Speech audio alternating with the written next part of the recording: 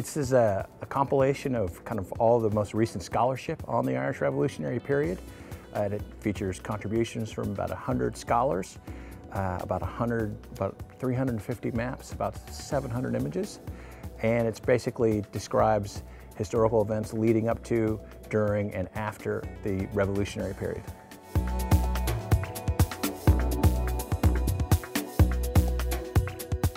We basically went out and we found everybody available in terms of people who are working in the field.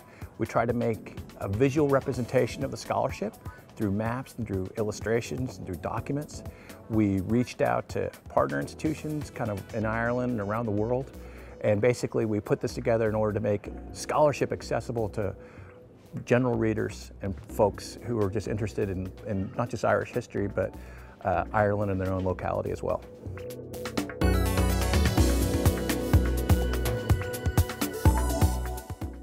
It would be a great testament to